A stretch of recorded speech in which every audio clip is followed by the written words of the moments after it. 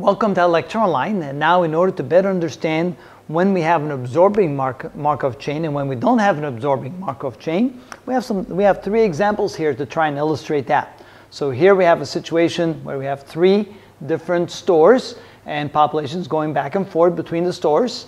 We have three different stores here again, and now we have four stores here. So in each of those situations, can we determine whether or not we have an absorbing or non-absorbing Markov chain? So let's go ahead and build up the transition matrix for each of them and take a look. So for the first one, let's call it P sub 1. This is equal to, and that would be from A, B, C to A, B, C. So again, this is from, and this is to, and I really recommend that you always write those words there so you can see that it goes from here to there. Okay, so from A to C, we have 0.8. So from A to C, it's 0.8. From A to A is 0.2, and from A to B, it is 0. All right, now we're going to B. From B to B, it's 100, so that would be 1. And there's nothing going from B to C or from B to A, so that's 0 and 0. From C to B is 0.4, so from C to B is 0.4. From C to A, that is 0.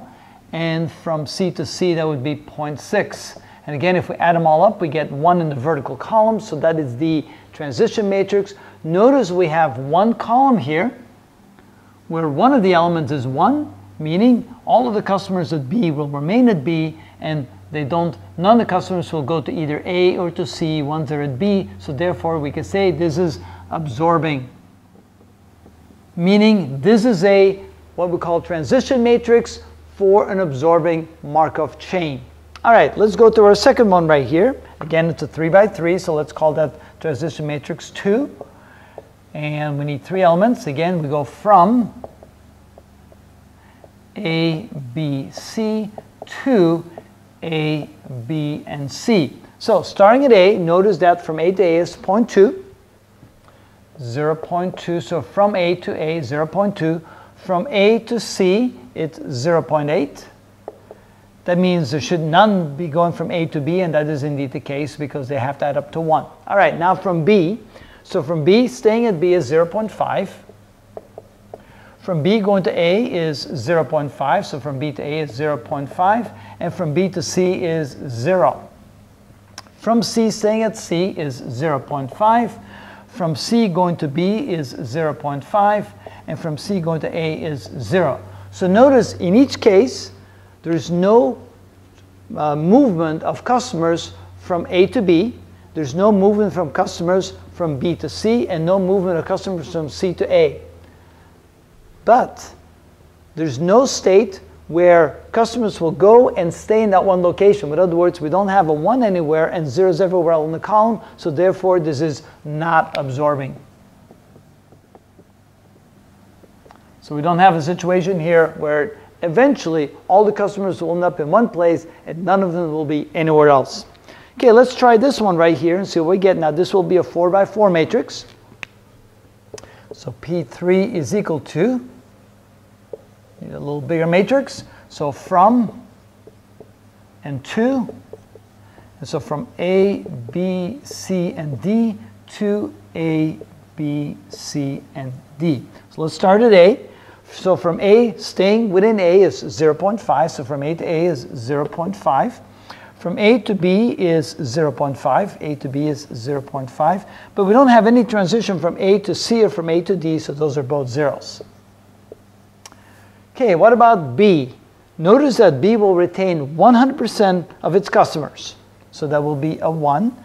And so from B to A is 0, from B to C is 0, and from B to D is 0. So here it appears as if we would have what we would call an absorbing Markov chain. But let's keep going and make sure that this still satisfies the definition.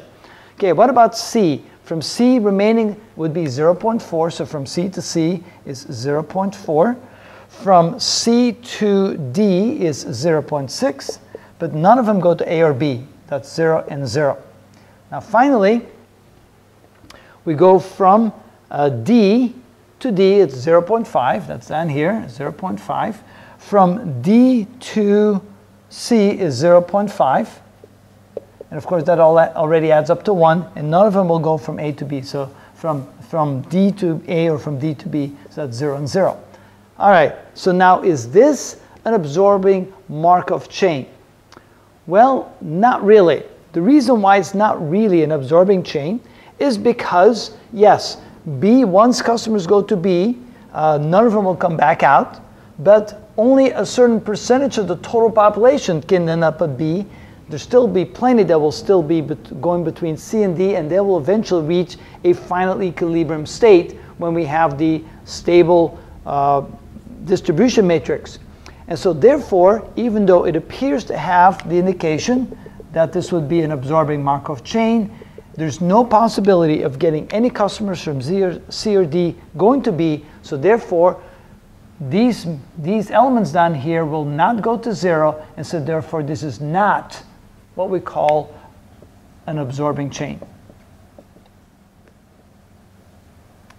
So we have to be careful. Even though it may appear on the surface that it is, these elements will never go to 0, and that is definitely a condition that these elements go to 0. When we have a stable, what we call transition matrix, we should have 1s at the top and 0s everywhere else, or we should have a certain number over here and 0 down below, and we're not going to get that. So in this case, we do not have an absorbing Markov chain.